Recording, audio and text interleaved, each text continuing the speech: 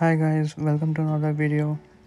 In this video we are going to take a look at new async await APIs in iOS 15 and macOS 12 Monterey. This async await is different from the dispatch queues that you used to use in the sense that whenever you await a asynchronous function, the thread will not block and the task that you await will be submitted to the system, and the thread that it was called on will be free to do anything.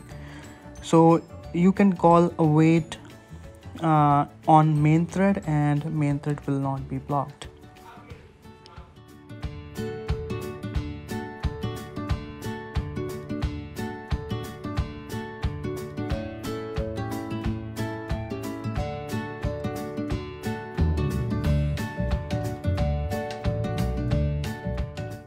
So let's create a state image, and we will optionally show that image in the UI when we have an image downloaded from a URL.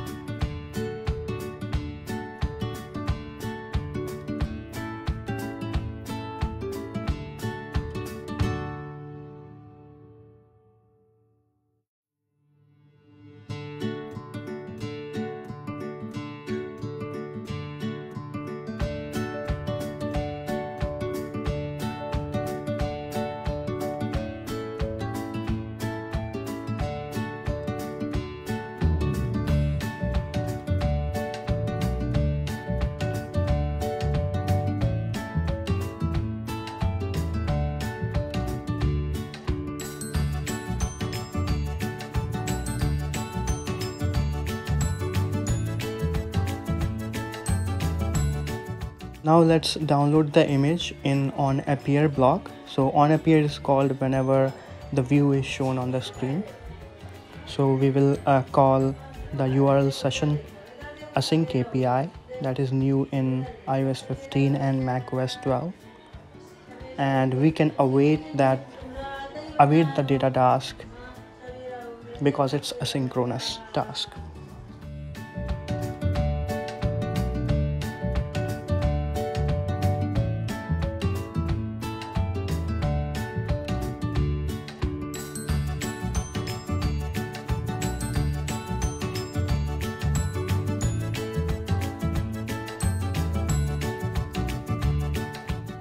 As you can see, Xcode is complaining that you cannot call await on a block that is synchronous. So onAppear was there from before, and it was implemented as a synchronous function.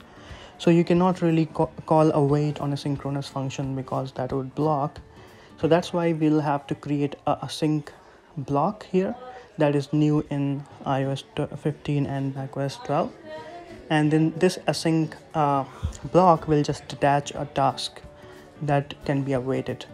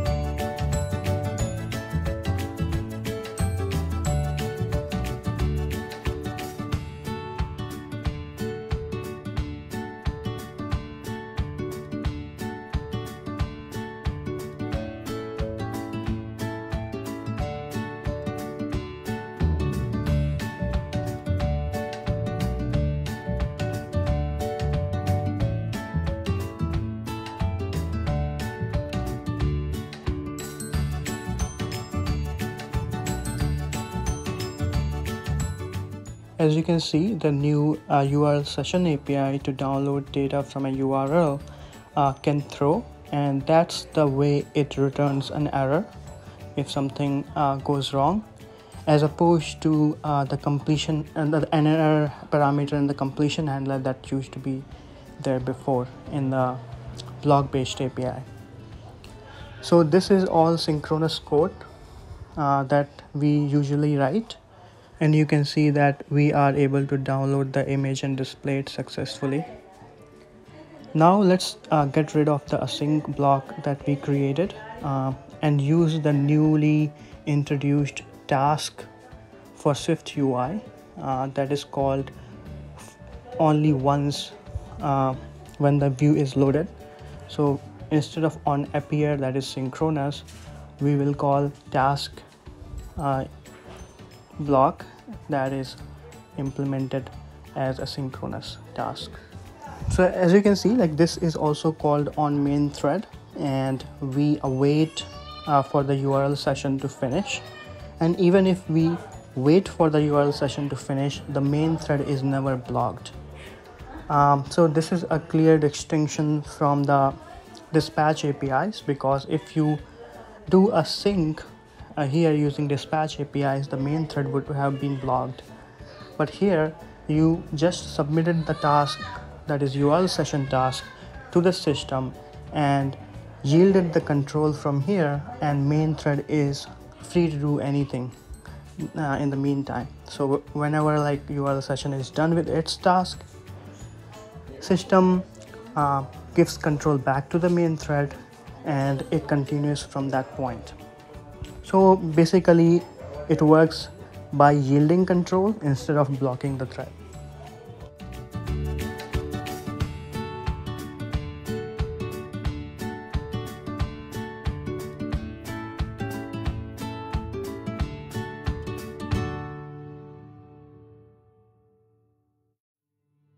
Now let's test this code out with some breakpoints.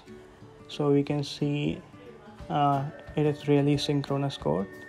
As you can see, all three breakpoints are hit one after another. So the control flow is just top to bottom.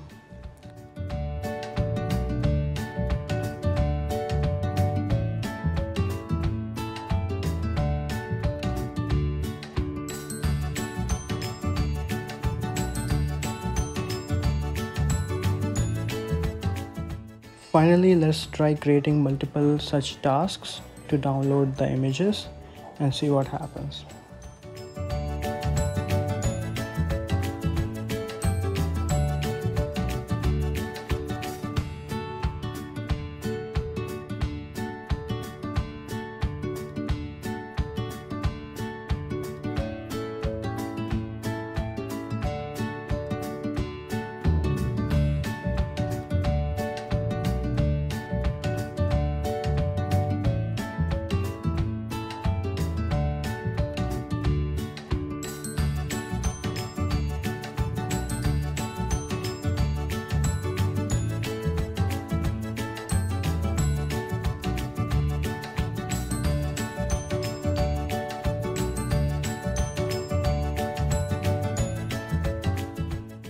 As you can see, all the tasks are running in parallel and still not blocking the main thread.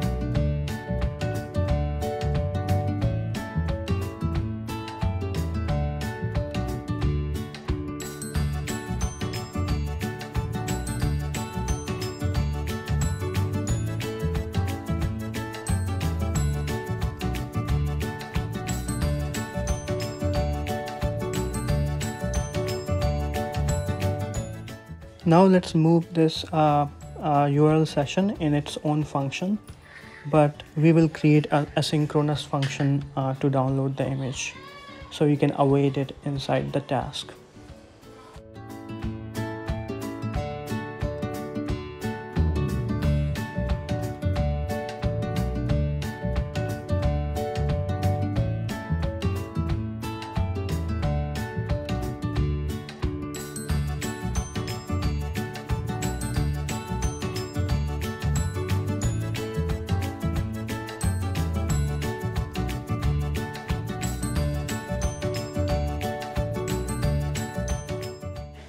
As you can see, to call an async function, we have to use await keyword.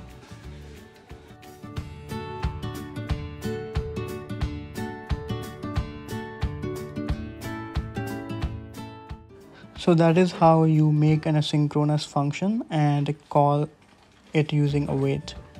And our app still works the same.